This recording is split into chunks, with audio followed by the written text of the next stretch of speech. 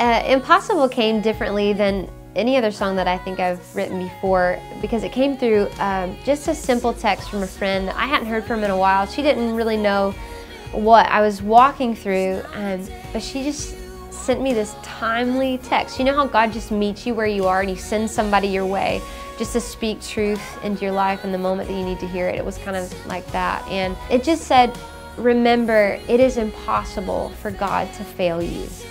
And I read that and I remember the tears just welling up immediately, because I'd never thought of it that way. You know, I believe that it's impossible for God to fail, but the fact that she made it so personal and said, it is impossible for God to fail you, I was like, I have to write that in a song, because I need to sing that over myself, to remember that it might not work out the way that I have planned or the way that I envision or hope, but God will not, He cannot fail me. And that is such a truth that we have to hold on to in those moments where we feel alone or we feel like everything is coming crashing down around us, that God will not and He cannot fail us.